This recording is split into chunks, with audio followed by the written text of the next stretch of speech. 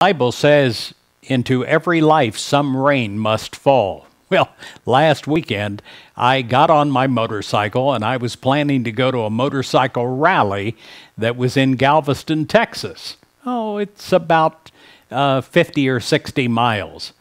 Well, the rain came and the rain didn't stop. And I'll tell you, when you're driving a motorcycle 65 miles an hour and you have beating rain against you, I mean, my friends, I've never been cleaner in my whole life. You could eat off that arm. There's not one germ there.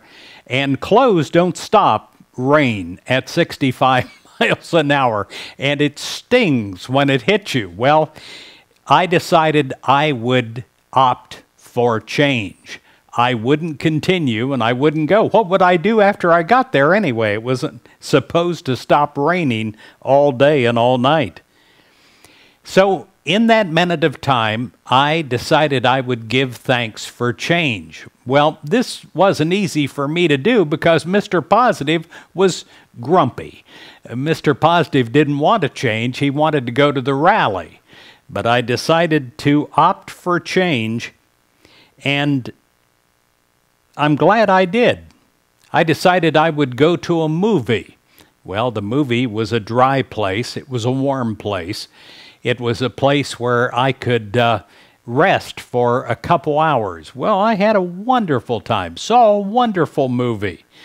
And during the whole time, I felt renewed because I love movies. And I hardly ever go. And I was thankful for change.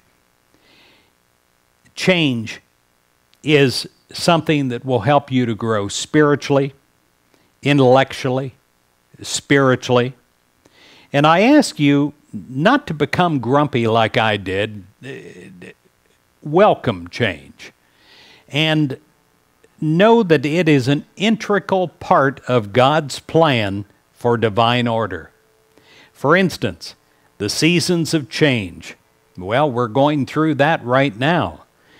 We also have that in our lives continually. Children grow up. Each day the tides ebb and flow. Without change, even love would be stagnant, for love is expansive. And it is a wonderful thing when newness comes into your life. In the middle of change, you can know one thing. God is changeless. God never changes. And what does that mean? That means that God loves you. It means that God loves you unconditionally. And even when you are facing setbacks or surprises, you can realize that you can face that with complete trust. Now that takes some real spirituality and some real faith.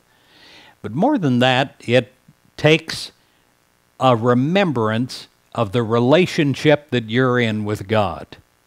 That God has your back.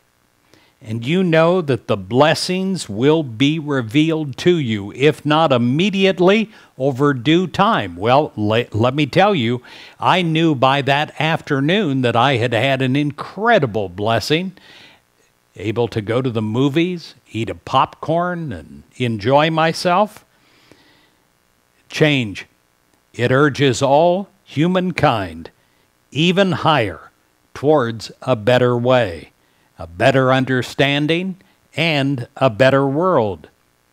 It says in Ecclesiastes, for everything there is a season, a time for every matter under heaven.